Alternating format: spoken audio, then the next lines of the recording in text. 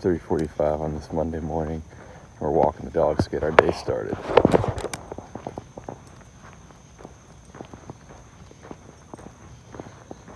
Now approximately 4 a.m. and I'm going to take you on a quick tour through the city as we go the 5 miles from my house in Crestline through Mountain Brook downtown to UAB. You can see there's not a lot of traffic on the streets at this hour. It usually takes me about 10 or so minutes to get there.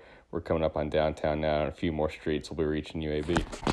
It's now 4:15 in the morning. We just made it to the hospital, starting our day with a nice cup of coffee in one of the break rooms here at UAB. It's now about 5:45 in the morning, and I just dropped off the OR list to the front desk. I'm going to take you on a quick tour of one of the OR rooms. You can see pretty standard setup, OR table, anesthesia setup. Got our case cart and the nurse's computer over here.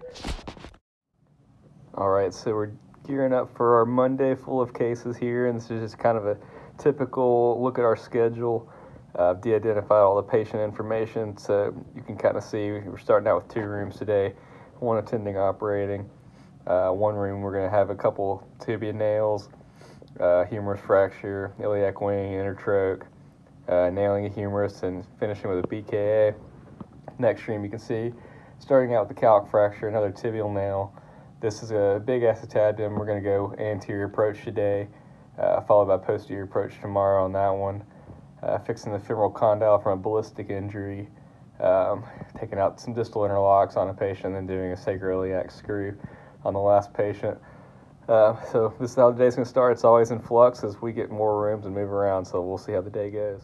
All right, we're checking in midday. It's noon. Sitting here with Matt Hess, one of our PGY3 residents. So as you can see, our day has gotten a little bit more complicated. We've added 2 rooms, one to bilateral knee spanning X-fix, the other one distal raise, which we just knocked out. We're moving some things around, still got quite a few cases to go, so we'll see how the day ends up. It's now a little after 8 p.m. I've made it home from the hospital.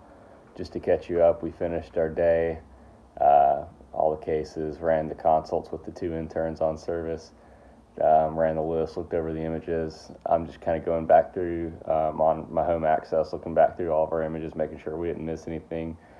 I wish I could show you all the post-ops. It turned out pretty well. We got through 13 cases, got about 7 more on for tomorrow. So it's a quick glimpse into the life of the chief resident on ortho trauma here at UAB.